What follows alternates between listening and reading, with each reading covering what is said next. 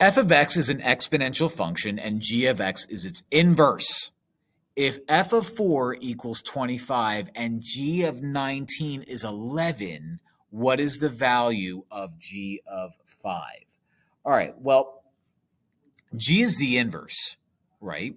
So f of 4, okay, here's x, here's f of x. F of 4 is 25. Remember with the inverse, whatever point you get, you swap them, which means if g of 19 equals 11, that means f of 11 equals 19. 11, 19.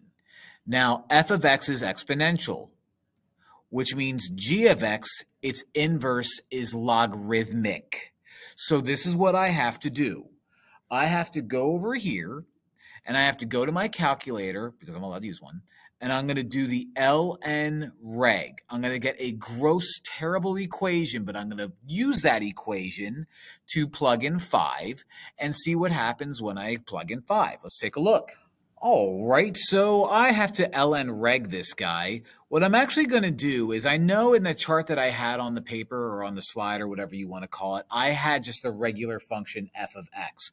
What I want to do is I want to plug in my values for the inverse and LnReg that. So I'm going to make sure when I plug these in, I plug in the reverse of them. So 25 gets matched up with 4. Okay, if I were to use 425, I would get an exponential. I want to do logarithmic with this one. I'm going to do 19. Gets matched up with 11. Bada bing. Now I'm going to use LnReg. So I'm going to go to Stat, Calc, and LnReg is right there at 9. There you are. LnReg for natural log. Backwards. Now I'm going to use this equation.